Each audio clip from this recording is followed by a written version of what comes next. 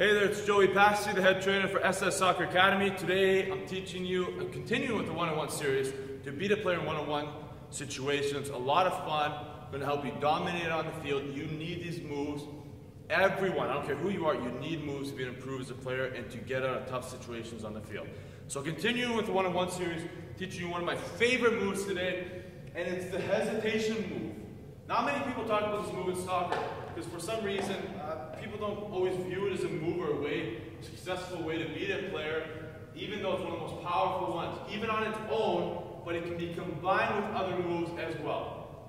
It's similar to the basketball hesitation dribble that I talk about all the time.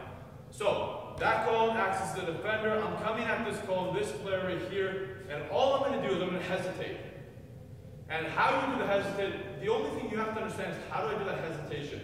Because that hesitation, during the hesitation, it's obvious that I'm trying to pick a side towards where to go. So it freezes the defender. They don't know. It looks like you're trying to pick right, left, right, and then you speed up. So it's very hard to calculate exactly when you're going to speed up and when you're going to do the move if you're the defender. So if I'm coming here, boom, hesitation, boom, and I pick my side. And that's all it is. And remember, very simple, very powerful. And how you do the hesitation, do not underestimate this, very powerful, is you're going to freeze them doing this move. So it's hesitation, and hold, the longer you hold it, the more they're going to guess towards one side. So if I can hold that hesitation, what it does is it makes them guess towards one side, because they can't resist this, they can't just stand still when you do hesitation. So I come here, hesitation, boom. And then I pick a side that they aren't going towards. So when you do the hesitation, see how I held it for longer there? They're going to start guessing towards one side. So I did a double, what I call a double pause hesitation. All right? So I was coming here.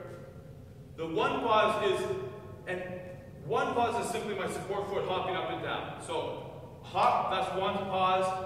I landed on it and I hopped again. And that was a double pause. That's a long hesitation. So watch that again. I mean, here, hesitation, and then I go. Right? So, practice it like this. Hop on your support foot.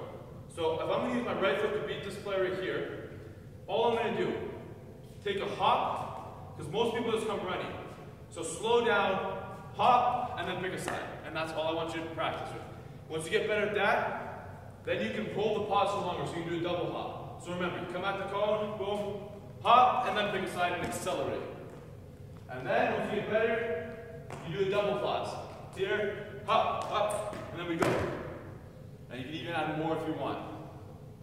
You do the pause, so you do the hesitation, wait for them to pick a side, hesitation, they pick a side, and I come towards whichever side they're obviously not coming towards.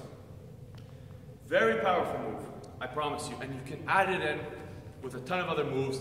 And that hop, that hesitation, is actually the base for building so many other awesome things in soccer. So learn it well.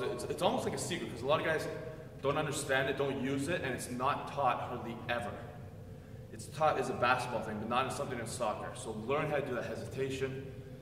Awesome way to beat a player in a one-on-one. Don't forget to hit the link to subscribe. My top 3 moves up here. Hit this link. All you're going to do is put your email address in. It's for free. Hit that link. Lastly, don't forget to comment, like, let me know if you have anything else you want me to work on.